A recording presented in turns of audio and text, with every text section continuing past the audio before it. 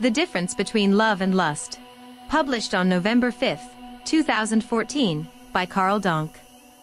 There's a lot of confusion in societies around the world when it comes to the word love and its meaning. Probably everyone has their own idea about what love is, and as I'll show below, most people simply confuse lust with love. This makes it very difficult to have a consistent discussion when it comes to topics concerning love. I often write about love and related topics, and in order to keep a level of consistency in my posts on this subject, I want to establish my definitions for love and lust based on my personal research so far. Love is the desire for well-being. When you love something or someone, what that essentially means is that you desire for them to be in a state of well-being. And the strength of this desire depends on the strength of the relationship that you have with them. For example, you might have a desire for the well-being of a fellow human being, but this desire can feel much stronger when it's about someone that you have a much closer relationship with, such as a friend or family member. Now if we go a little deeper, when it comes to loving an individual, the desire for their well-being eventually translates to respecting their right to life, a right that every individual is born with, and that is automatically granted by nature. The mere fact that an individual is alive gives them the desire and the right to live their lives. But what does respecting the right to life of an individual really mean? Although it sounds so simple, it does have very far-reaching implications.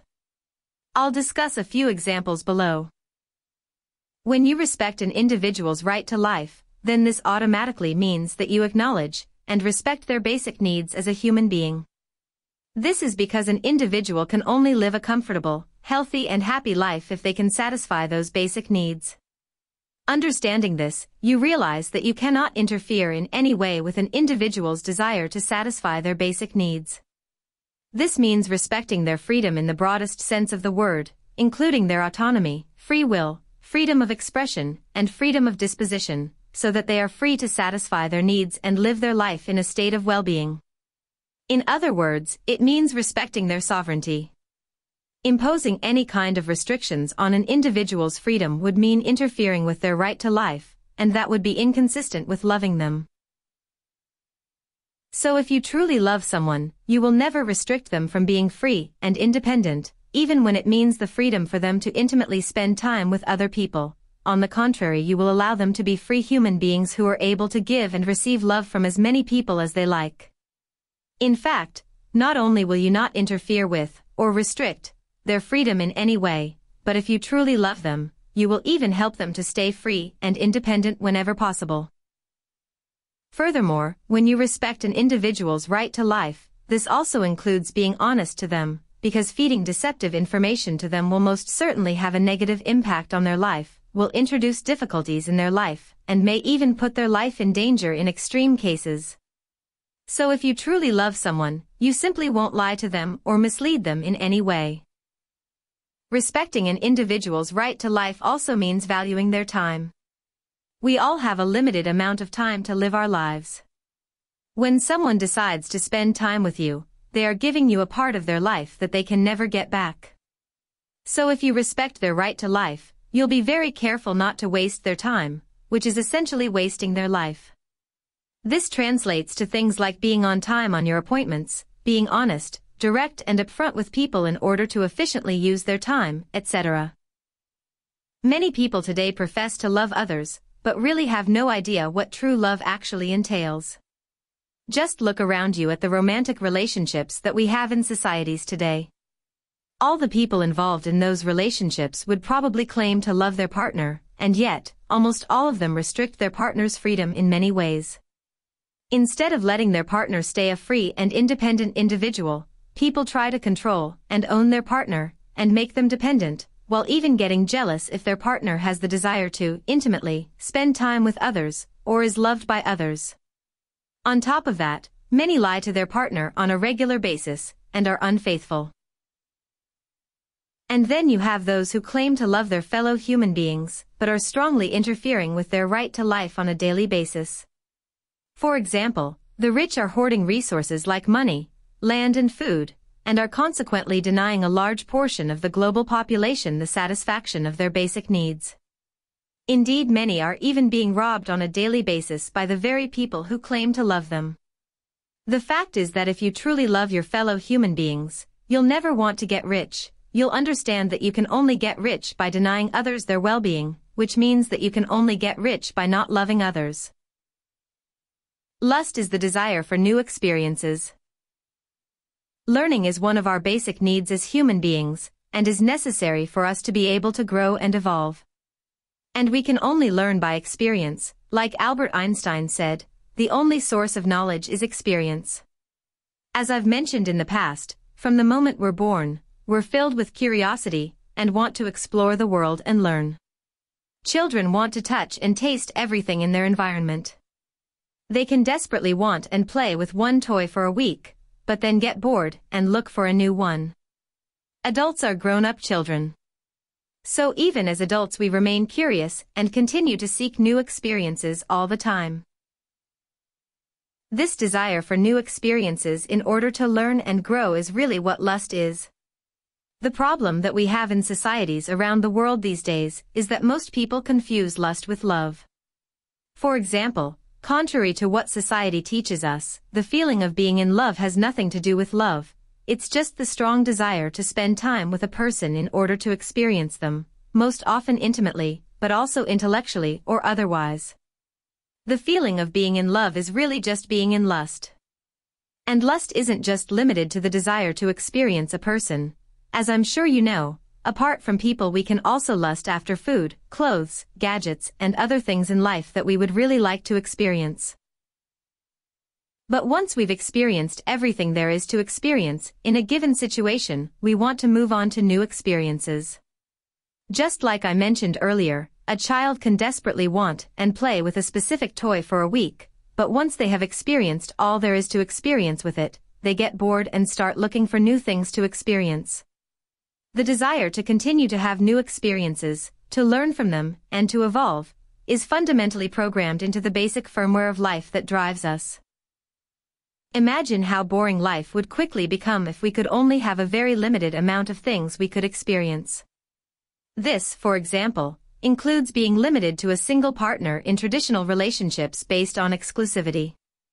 It may be hard to accept for most people, but yes, we do get bored if we spend too much time with a single person. Even if this person is the kindest, sexiest, most wonderful person on the planet, it's only a matter of time before you'll get bored, especially if you're stuck with them in an exclusive relationship and have to spend lots of time with them day in and day out. This is because after a certain amount of time, you've basically experienced all there is to experience with a single person, and it simply starts to get old and boring. Eventually there's nothing left to be curious about anymore. There's nothing new left to experience. Marriage and exclusive relationships prevent people from being able to have a variety of intimate experiences in their lives, and eventually things get boring, and this becomes the cause of a lot of problems, as discussed in another post. Conclusions. Based on the above definitions of love and lust, it's clear that lust is something that doesn't last for a long time. As soon as we've completely had the experience we desired, we want to move on to new experiences in order to continue learning and growing.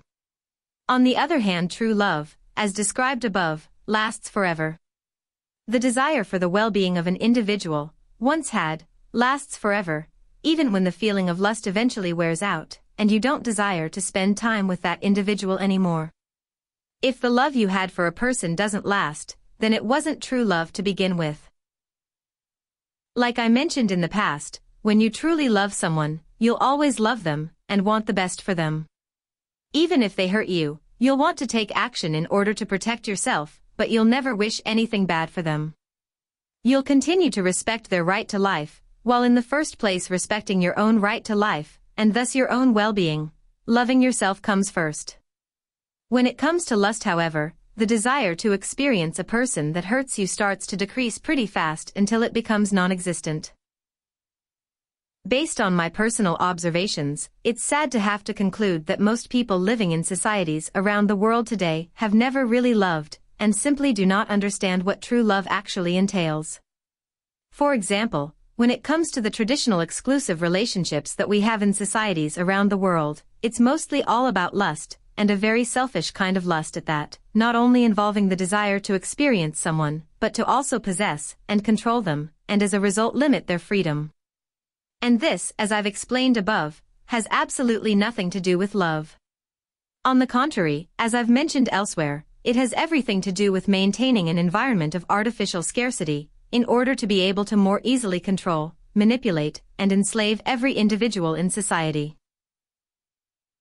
I encourage you to take the time and think about what it means to truly love an individual, to desire their well-being, and to respect their right to life. Chances are that you'll discover that you really haven't loved people around you as much as you thought you did. And when you do come to such a realization, don't blame yourself. We've all been purposefully misled about the true meaning of love, among many other things, by the social system that we grew up in. What matters is the following question: when you realize what true love really is, will you change your own behavior accordingly? Footnotes. Footnote 1. It's very important to read my post on our basic needs as human beings to understand exactly what I mean by those needs. Click here to read it. Footnote 2. At the very least, the individual should be free to try to satisfy their basic needs in order to attain a state of well-being. However, I'd argue that in the world we live in right now, adequately satisfying our basic needs and living a life in a state of well-being is impossible. This is because the world we live in right now is very hostile towards individuals. This is why the founding fathers of the USA included the phrase "the pursuit of happiness" in their Declaration of Independence.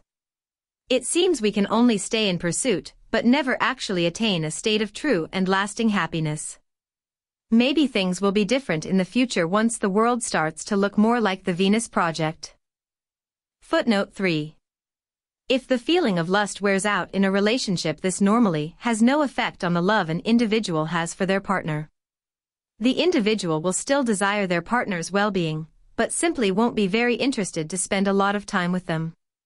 However, if an individual is forced to stay with their partner, and spend a lot of time with them in an exclusive relationship, even after the feeling of lust has worn out, then this can have very negative effects on the love they have for their partner. Love can transform into hate, and can even be very dangerous in extreme cases. I discuss this in my article on why getting married is a very bad idea.